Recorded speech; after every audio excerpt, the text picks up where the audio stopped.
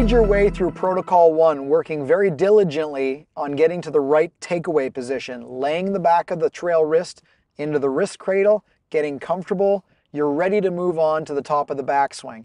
You'll notice that we have not introduced the compression sphere yet. We want you to be fully comfortable with the wrist cradle before we move on to that. Sean, let's talk about where do we go from takeaway to the top. Okay, so I think what's really important and what I love about the ProSENDR and how it's very effective is that golf is a game that we play with our hands and arms. So when they talk about Tiger Woods, they talk about what great hands he has. When they talk about Lydia Ko, they talk about what great hands she has. Unfortunately, golf instruction gets too much related to the body and how we generate power and do all of that. But all great players are very effective with what they do to the golf club, the forces and torques they put in. So when you set up there, Joe, what the hands and arms are going to do is they're going to incentivize. How far can you go back, Joe, without using any of your body? Okay, now put this into the cradle. All right, now from there, what are you going to have to do to power up the rest of your backswing? How are you going to get time? What are you going to have to use? So see, this is the great thing, is that when you practice with this, you'll probably be able to only get to 3/4. The golf swing will get longer when you're hitting balls because we're obviously adding momentum. But as you can see, Joe's had to turn and tilt here at a 1-to-1 ratio to get that in place. But the beautiful part about this part here is that he's already almost preset impact. And that's what we want to do at the top of the backswing, is all the discussion about the moment of truth being at impact.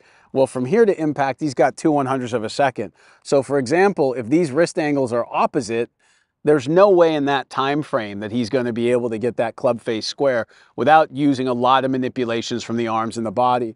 So by being in this position, go back down to the start. Okay, so get that right wrist in the cradle, nice and wide through that start. What do you have to do with the body to help you create the rest of the backswing?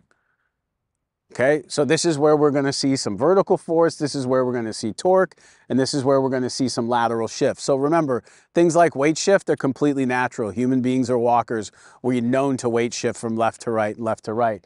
By making the hands and arms become the incentive, we can teach the body what it needs to do. And within knowing that everyone moves slightly unique, we might have to make certain adjustments to each, which will be followed up in ProSENDR Nation. And the unique design of the ProSENDR allows, Joe, go ahead and stay up at the top.